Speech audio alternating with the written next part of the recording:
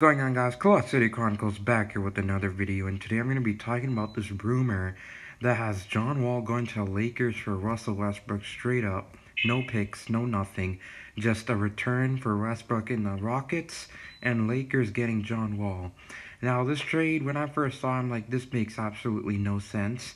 Maybe for the Lakers it might make some sense because John Wall, unlike Russell Westbrook, can play some really good defense and overall is a two-way player, whereas Russell Westbrook is more offensively dominant and defensively speaking, he's very lackluster. So maybe the Lakers could really benefit from John Wall's added defense at the point guard position, but other than that, the Rockets benefit basically nothing from this trade.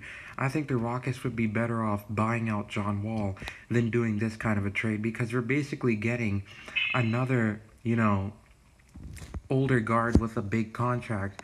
The only difference maybe is Russell Westbrook is probably more, I guess you can say, impactful in terms of leading a team to the playoffs, but honestly, we're not trying to do that. We're trying to let KPJ, Jalen Green, all these guys grow, and it's going to be really hard to do that, especially with someone like Westbrook on the team. John Wall, he's John Wall, but like Westbrook, I think, is more of a ball hog than John Wall, so it would just be worse for the Rockets, but maybe, just maybe, Westbrook could like play for the Rockets for a bit and just get his trade value up and we could trade him just like the Wizards did. But this trade is not going to happen. I don't know who started this rumor. I mean, it makes sense contract-wise, and the fact that both teams don't have to include picks. It's just a straight-up swap.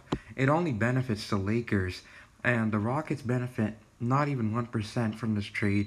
And just overall, it's a trade I don't think will happen or should happen from the Houston Rockets side, but maybe the Lakers might propose this kind of a trade if Westbrook's struggles continue on on the Lakers. So comment down below your thoughts, like if you enjoyed the video, and subscribe for more.